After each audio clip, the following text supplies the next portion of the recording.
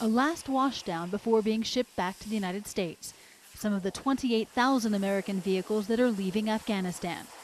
Most heavy equipment like this won't go to the Afghan government. We do not want to transfer equipment over to the Afghan army or whoever if it cannot be maintained. I mean, because it's not good for them and it's not good for us. The Afghans won't be left empty-handed.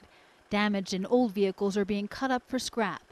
And it's not just the big stuff that's going. There's office equipment, supplies, and anything else used in the field or in bases in the past 12 years. 60% of all that is expected to remain in Afghanistan. There's about 100,000 of these containers in theater. Estimate that there's multiple billions of dollars worth of stuff, hundreds and hundreds of thousands of items. Much of it comes here, to a sorting yard at Kandahar airfield, where workers decide whether it can be reused or thrown away. A large part of the logistics mission is making sure equipment ends up where it's needed. These trucks, for example, will for now be sent to another part of Afghanistan.